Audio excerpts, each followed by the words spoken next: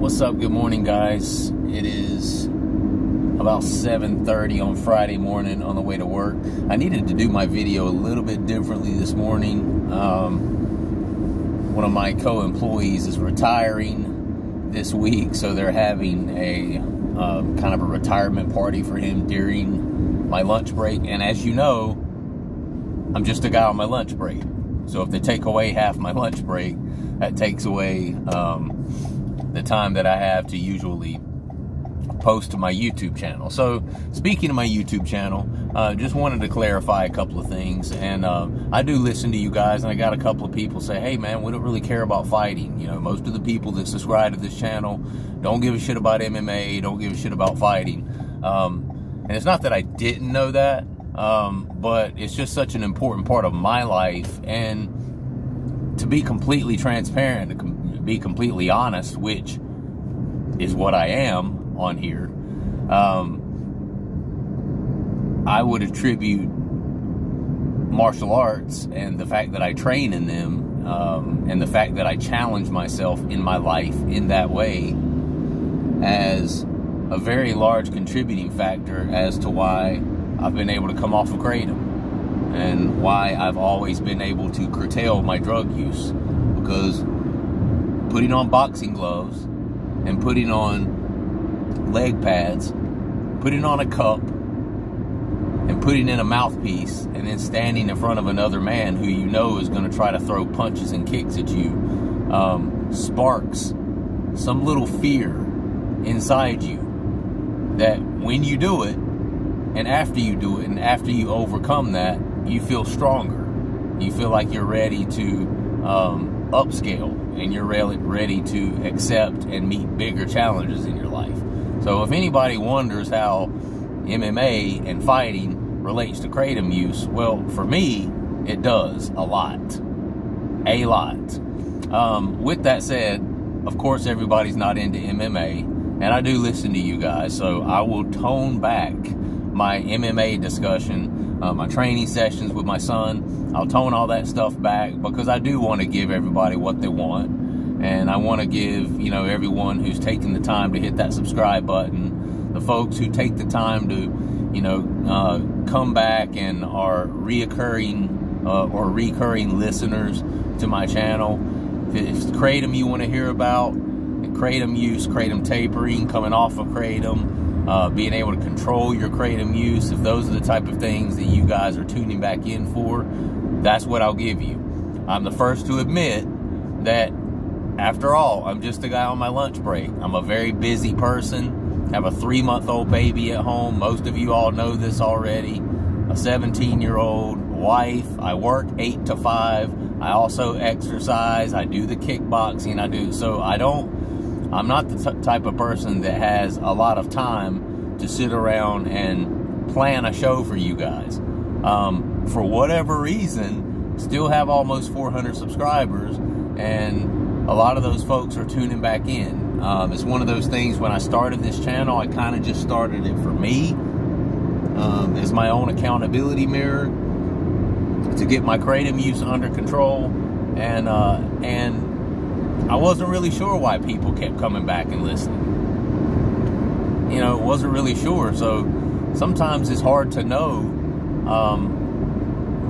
who my audience really is, what my audience really is, and why the people who are returning and listening are returning and listening, to the point where I've even had some people say, you just have a great voice to listen to. And we live in this internet age where people just want someone to entertain them. People just want something to listen to. And if I have that type of voice that you find soothing, and plus, you know, my videos are 30 minutes or more, so it's one of those things where people can binge it. They can listen to it while they're doing other things, while they're exercising, while they're at work. They put their earbud in, whatever it is, whatever your reason is. You know, sometimes it's hard to know, and then sometimes without doing specific research on certain topics, for lack of time on my part, a lot of times, you know, it's hard to fill a 30-minute slot with just, well, still not taking Kratom, guys. All right, see you later. You know, all my videos will be 30 seconds. I mean, you know, I haven't taken any Kratom since Monday. It's Friday now. So I've, you know, gone another, what, 3-4 days. This is my, well, working on my 4th day now without Kratom. But that's not been without a long process of going completely off of it for 27 days. Before I went completely off of it, I went through a taper process that lasted me, well, a taper process down from about 15 grams that lasted me, I guess, about 3 weeks, something like that. So yeah, again, you know, all of this is off the top of the dome, you know, and folks have certain aspects of it they don't want to listen to, like, you know, I get that. I actually had one guy, which this actually pissed me off a little bit, I'm not gonna lie, who really cares about your son? And I was thinking, who cares about my son? That's a good question. Me. But anyway, I know what he meant. And in the same comment, he said, I love this channel. This is one of the best channels. This guy should have thousands of followers. I'm just saying, you know, people don't care about the fighting, the MMA and stuff. So, point taken. I'm not trying to drag anyone through the coals. I don't want to be dragged through the coals. I am, after all, just a guy on my lunch break. I don't necessarily prepare for this. I come in here, I talk to you guys, I do it with complete transparency, complete blatancy, complete honesty. You guys hear all of my ups, you hear all of my downs, you hear all of my confidences, you hear all of my insecurities regarding, you know, Kratom use, coming off of it, whether I'm continuing to go off it. You've seen me on the fence, then you've seen me off the fence. Listen,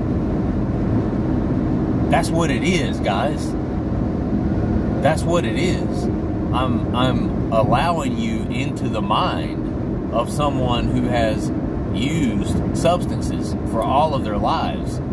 And, you know,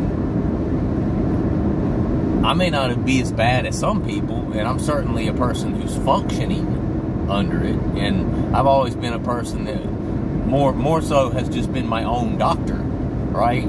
Dosing on stuff, you know, just on a regular basis. Never went super overboard with anything. Well, not since pills back in my 20s. Since then, I've always just kind of been a functional, you know, drug user. Not as bad as some, maybe worse than others.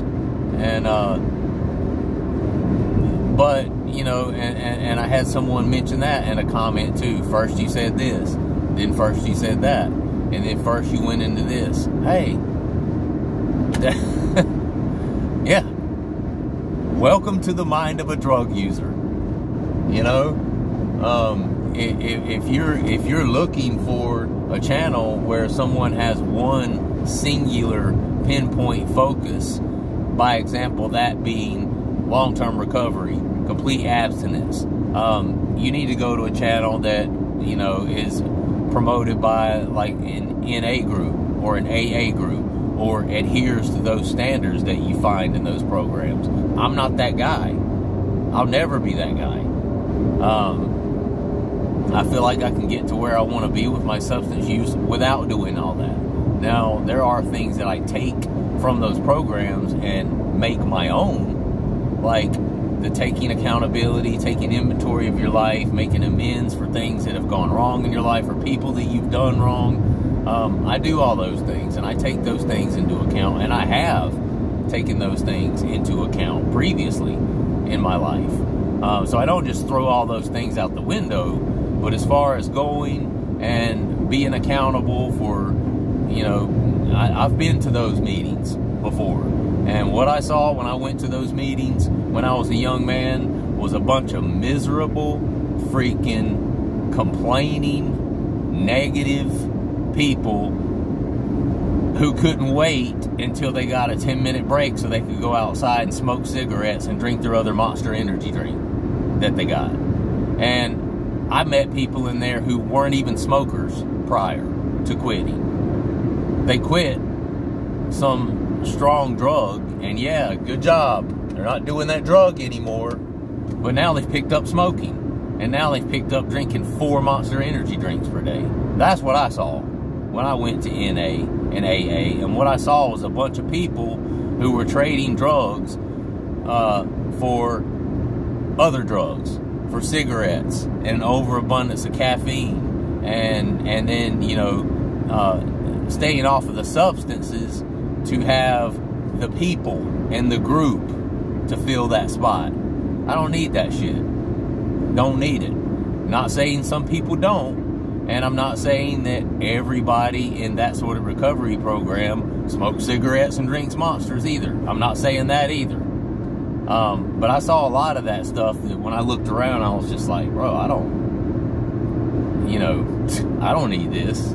If that's what NA is and that's what AA is, you know, I can get down with the steps in the book and the things that it has you do on a personal level with your, you know, personal journal, your personal diary, the steps that you take to get past your addiction, to deal with the shame and guilt that you might feel for things that you've done during your addiction. I can get down with all that stuff. But as far as going to the meetings and standing around with a bunch of people who, you know, just seem like their life is so much worse now that they're not using, I don't know, man.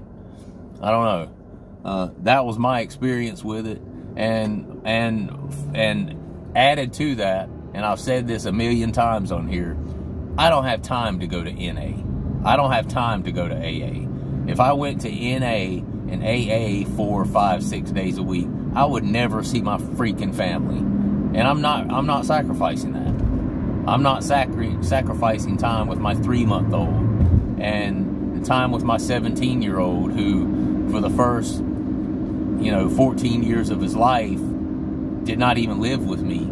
Most of his life, he was in Spain with his mom and his stepfather. He lived abroad for about 15 years. You know, I'll never do that. And I hold true to that on here. I'm not speaking out against those programs, and I think it's necessary for some people. But for me, gotta find another way.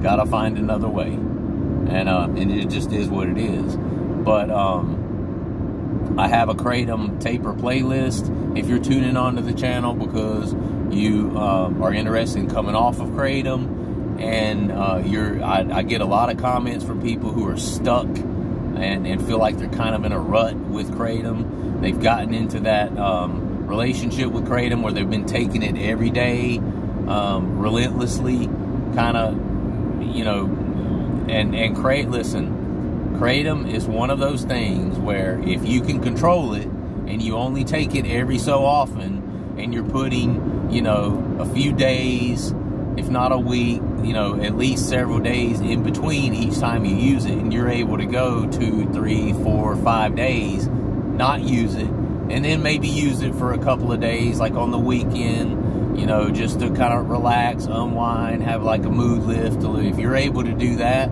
then when the week comes back around, you set yourself a schedule where you're not using it again for several days, and then you use it some again for a day or two, and then you stop. If you're able to do that, Kratom will not kick you in the teeth like it does when you take it every day, multiple times per day. And I know because I've been there, and you guys know because you've been there, and you leave comments all the time where I've taken this much every day, I've been doing it for this many years, and every time I try to stop, the withdrawals are just deplorable. They're absolutely horrible. It's hellish. I mean, I've heard all kinds of descriptive words describing what Kratom withdrawal is like. And I'm not going to put it up there with heroin and fentanyl and stuff like that. But if you were taking a large amount of it on a regular basis for a long time, you absolutely have built up a tolerance for it. And coming off of it sucks. It sucks. And anybody who tries to tell you different is either not human or they're just in denial. And they don't want to admit it to themselves or to anybody else. Okay? So that's why I'm here. That's pretty much what the channel's all about. It's been suggested to me that I just need to be, I need some clarification about what my channel is. My channel is about curtailing your Kratom use. If you are a person that you see it in your best interest to come completely off of it and not mess with it anymore, my channel talks all about tapering, the tapering process, how to go about the tapering process, going, you know, every 2, 3, 4 days, whatever you're comfortable with, knocking it down by about a ½ gram, making sure you're exercising, making sure you're eating healthy, making sure you're taking vitamins, making sure you're drinking a bunch of water, making sure that you're staying busy, staying engaged, so that you're not concentrating on, you know, the lessening of your mood a little bit every day, because you're going to experience some of that. When you start to taper, you know, you've been pounding your dopamine receptors with this excess of dopamine by taking this chemical of Kratom all this time, right? And then when you go to stop, or you lessen that use, your body, it takes your body time to adjust to that lesser amount of Kratom. So you feel this, like, you have this lesser amount of dopamine in your system, which gives you this kind of lower mood. So now you feel good and uppity and uplifted and energetic on the Kratom, but then when you start to come off of it, you start getting some of the opposite effect. You're getting lower mood. You're getting less energy. You know, you're getting, like, you can't call it depression because it's not clinical. It's something that you've self-inflicted, and it's temporary. But you will even start to kind of feel down, like, oh man, blah, blah, blah. And then there's also physical symptoms associated with it. People get diarrhea. People get insomnia. Insomnia is one of the worst. They have restless legs at night, where they're this hypertrophy with their muscles, where they tense up and they can't, you know, seem to keep still. People experience things like that. And then a lot of times, once these, if you either do a cold turkey, if you're not ready mentally, a lot of people can't take that shit. You know, a lot of people just aren't ready for that. And then they end up going back up, you know, increasing their dose again, just to get away from the withdrawals that they are experiencing, right? And a lot of times people never make it through a withdrawal, never come completely off of it, just because of the withdrawals themselves, the negative symptoms of the withdrawals. So I have a Kratom taper playlist where I talk about how I did that, how much I was going down each day, how I was feeling each day. I outline all of that, and to the point where I came completely off of it. All right, now, with the exception of about a 3 or 4 day period when I went kind of on a mini vacation with my son to Boston, UFC, took a road trip with him. I took some Kratom those days while I was gone. I was completely honest about that, transparent about that. I planned to do that, and I did it.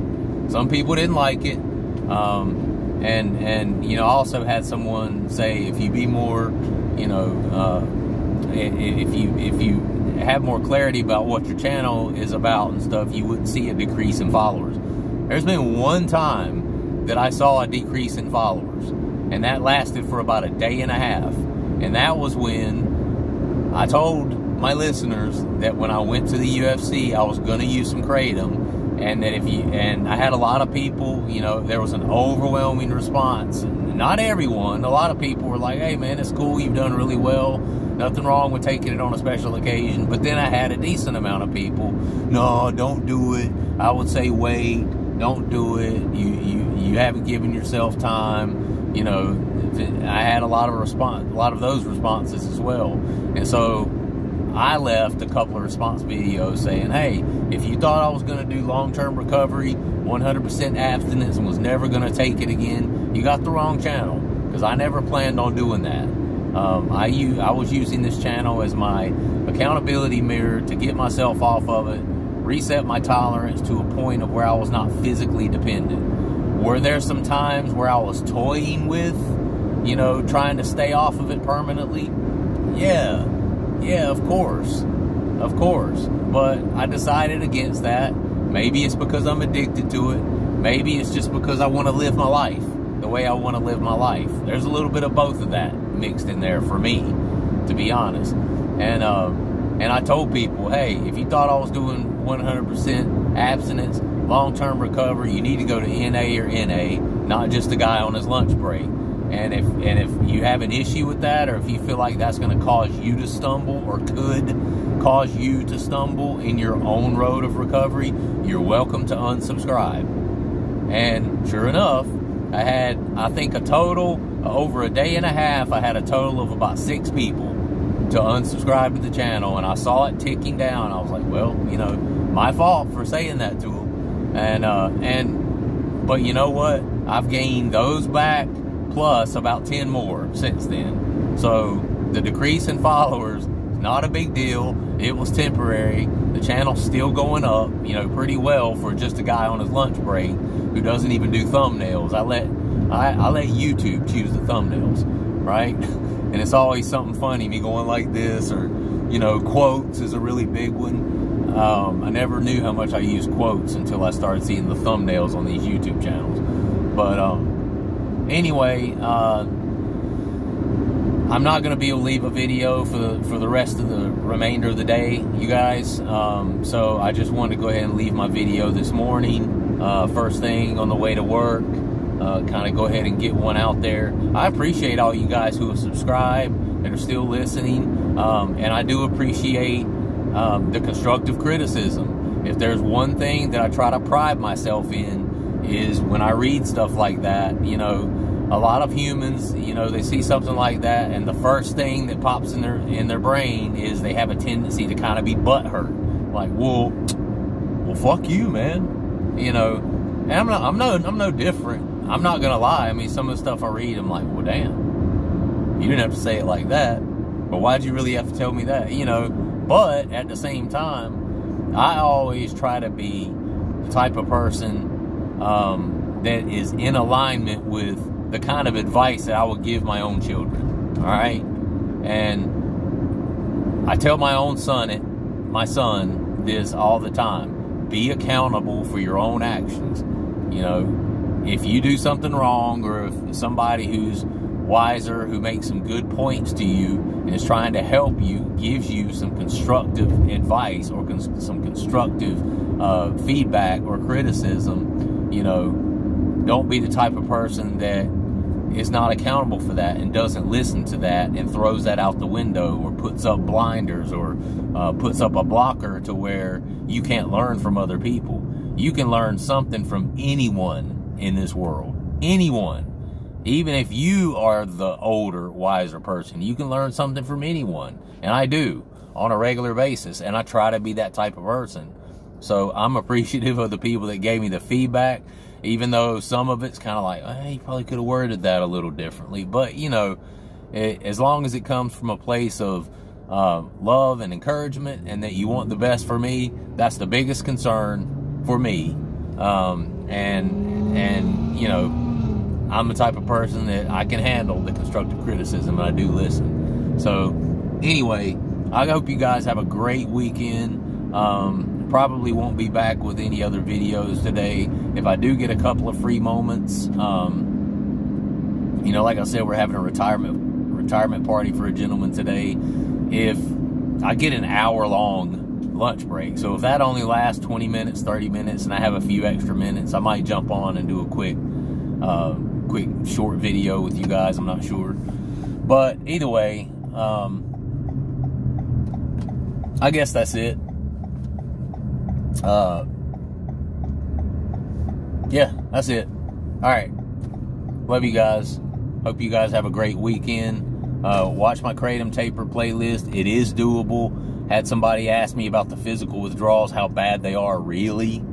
They use that wording, really. Well, to be completely honest, they're really not that bad if you do like a slow taper, and if you stay focused and you stick with it, and you don't go back on what you said you were planning to do in terms of, you know, tapering down your use and your dosages.